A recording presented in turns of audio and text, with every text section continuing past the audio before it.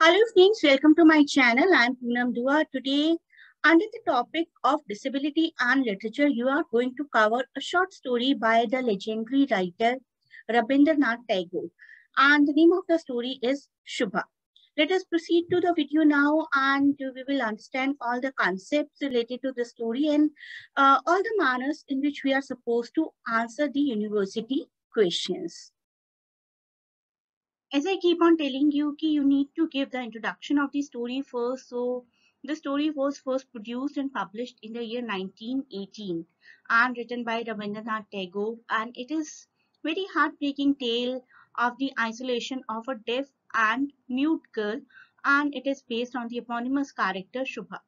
शुभा उसी लड़की का नाम है जिसके बारे में ये स्टोरी है. That is the titular character of the story. You need to mention something about Rabindranath Tagore as well. उनका at least birth year याद रखिए 1861 May 7. He was born in Calcutta and one of the most renowned poet, playwright, writer, composer, social worker, philosopher and painter. And more than that, he was the first Asian to be honored with the Nobel Prize for Literature, which he received in 1913. And he is also known to have changed the face of Bengali literature as well as Bengali music with his contextual modernism techniques. The story is based upon the girl named Shubha. The title of the story is given after its central character Shubha and her proper name is Subhashini, जिसका short करके शुभा नाम दे दिया गया है. Subhashini means soft spoken, जो कि बहुत ही प्यार से बात करता हो. But the irony of the story is कि Subhashini is a mute girl. वो एक गूंगी लड़की है जो कि बोल ही नहीं पाती है. The story is set in a small village जिसका नाम है Chandipur by the river side in present day West Bengal.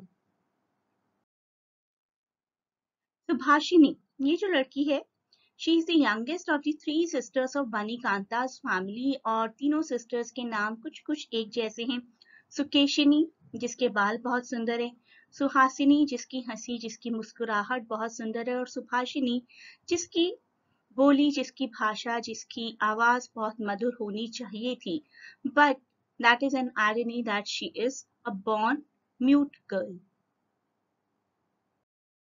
Somebody who is born with some kind of disability. The society has a different viewpoint towards that person. कभी कभी बहुत sympathetic हो जाते हैं, कभी कभी बहुत ignore करते हैं. तो टैगोर यहाँ पर point करते हैं, रविंद्रनाथ टैगोर जी यहाँ पर point करते हैं how Shubha's inability to hear and speech lends her an invisibility of existence in the society. वो बोल नहीं पाती तो लोग अपने आप ये भी अज्यूम कर लेते हैं कि सुन भी नहीं पाती होगी. People talk about her, around her as if she is not present. And the parents' burden of marrying off a deaf and mute girl supersedes their care for her anxieties and needs. तो माँ बाप को, parents को भी ऐसा ही लगता है कि ये गर्ल तो हमारे ऊपर एक बर्डन है और किसी ना किसी तरीके से बस हमें इस लड़की की शादी करनी है. अब देखिए राइटर ने पेरेंट्स की फ्रस्ट्रेशन को, स्पेसिफिकली मदर की फ्रस्ट्रेशन को किस तरीके से दिखाया है. To a mother, a daughter is more closely intimate part of herself than a son can be, and a fault in her is a source of personal shame. एक mother अपनी बेटी को अपना ही एक हिस्सा समझती है, लेकिन उसी बेटी में अगर कोई फॉल्ट होता है, कोई डिसेबिलिटी होती है, तो वही उनके लिए एक लज्जाजनक बात बन जाती है. इसी चीज को हिंदी में भी लिखा गया है, यहाँ पर बिल्कुल इसी लैंग्वेज में इसका ट्रांसलेशन किया गया है. प्रत्येक माता पुत्र की अपेक्षा पुत्री को कहीं अधिक अपना हिस्सा, अपने अंश के रूप में देखती है और पुत्री में किसी प्रकार की कमी होने पर उसे मानो विशेष रूप से लज्जाजनक बातें समझती है. शुभा के पिता वाणीकंठ तो शुभा को अपनी दोनों बड़ी पुत्रियों की अपेक्षा कुछ अधिक ही स्नेह करते हैं, पर माता उसे अपने गर्भ का कलंक समझकर उससे उदासीन रहती है, उससे दूर रहती है. शुभा सबसे अलग अलग ही रहती हैं. She lived on the sidelines. After finishing her chores, she would go to the waterside or be with her two friends, not human friends, but we can say more loyal than humans. Two cows actually, Sarbashi and Panguli. The two cows are her best friends. Slowly and steadily, Shubha maintains another relationship that the story explores is between Shubha and a young boy named Pratap. The boy is ideal and from a very rich family and spends time by the river by casting his fishing line. So Shubha usually sits at a distance to him and there is no communication between them. कोई बात नहीं होती है दोनों की क्योंकि प्रताप को भी वो साइलेंस पसंद है जो कि उसको मछली पकड़ने के लिए फिशिंग एक्टिविटी के लिए चाहिए. Though there is never a direct speech, direct communication on whether there was any affection between the two, but we as reader get to see that there is an unspoken bond. अब आता है हमारे villagers का role. हमारे villagers, हमारे relatives, हमारे neighbours, इनका एक बहुत बड़ा रोल होता है ना हमारी सोसाइटी में हमारे बारे में गॉसिपिंग करने का. तो विलेजर्स बहुत गॉसिपिंग करते हैं शुभा के बारे में कि शुभा की एज काफी होगी लेकिन उसके पेरेंट्स ने अभी तक उसकी शादी नहीं की. Once the villagers begin to talk about the young unmarried girl at Manikanta's home, and Shubha's father really takes it seriously. He leaves the house for a few days and on his return he says that we must go to Calcutta. आने के बाद वो declare करते हैं कि हमें अब Calcutta जाना है. This was unbearable for Shubha because she was agonized. She was painful to leave her home and her cow friends as well as Pratap. In Calcutta, there are the preparations of a marriage.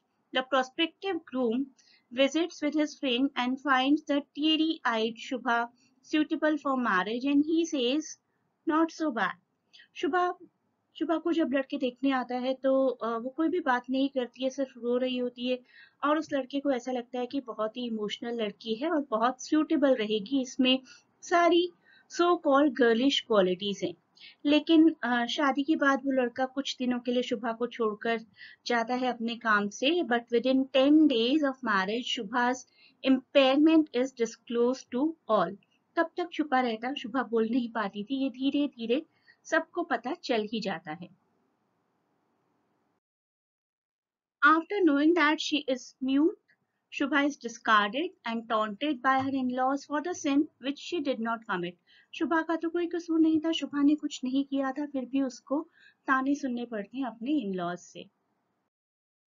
Shubha was not at fault at all. कोई गलती नहीं थी.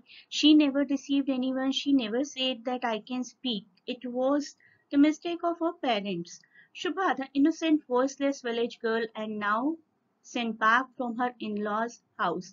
आज की society भी इस तरीके की है कि एक्सेप्ट नहीं करती है. Girl is sent back to the parents' home from in-laws' house, and think about the society 100 years back. She was sent back at that point of time from her in-laws to her parents' house. No one at all ever tried to listen to the voice of her heart. किसी ने उसके दिल की बात सुनने की कभी कोशिश नहीं की. बिल्कुल यही लाइन लिखी है स्टोरी में. In her silent heart there sounded an endless voiceless weeping which only the searcher of the heart could hear. कुछ ऐसे लोग ही सुन सकते थे उसके दिल की आवाज को जो कि दिल की आवाज को सुनना जानते हों. नरेटर यहाँ पर क्या इंडिकेट करते हैं? That her pain and tears remain unheard in this new world as no one is interested in knowing her soul. Nobody is interested to know her deeply. People have always looked at her disability and defined her, and after marriage too, the situation remains the same as there is not a single person who is concerned about her feelings. शुभा को हमेशा define किया जाता है कि एक mute girl, एक गूंगी लड़की, एक ऐसी लड़की जो बोल नहीं सकती. उसके अलावा क्या शुभा की कोई क्वालिटीज नहीं थी? I think except nature and other voiceless creatures, nobody searches her heart, nobody listens to her heart. Now let us see what are the themes of the story. The themes are loneliness and lack of opportunity for women with auditory and speech impairment or maybe any kind of disability. The title of the story is given after its central character Shubha. Her proper name is Subhashini, which means soft-spoken. A human, especially a woman, is not seen as a person whom nature has created. We always tend to look for the normalcy. कि इंसान normal है या नहीं है, वो normal के norms बनाए किसने, वो भी हम ह्यूमंस नहीं बनाया. And more over that there is a Gender perception. Gender plays an important role for opportunities and future possibilities. A woman, Shubha, is at a disadvantaged position which is further pulled down by her impairment. एक तो girl आज से 100 साल पहले की ऊपर से one kind of impairment that makes her a downtrodden person in the society. So, through this story, Tagore wants to say that disability is the biggest identity seen by the society. चाहे उस person में कोई और कितनी ही अच्छी qualities क्यों ना हो, डिसेबिलिटी से हम उस पर्सन को आइडेंटिफाई करते हैं. किसी को हम काला कह देते हैं, किसी को हम काना कह देते हैं, किसी को हम लंगड़ा कह देते हैं, किसी को हम गूंगा, किसी को बहरा. तो जब भी किसी पर्सन में गॉड कोई भी डिसेबिलिटी देते हैं, सो कॉल्ड डिसेबिलिटी देते हैं, तो we make it the identity of that person which is quite wrong. Instead of that disability, we are supposed to see the inner qualities of that person. Please do not forget to share and subscribe the channel. For admission purpose, you can make query as per the link given in description. And best of luck for your exams.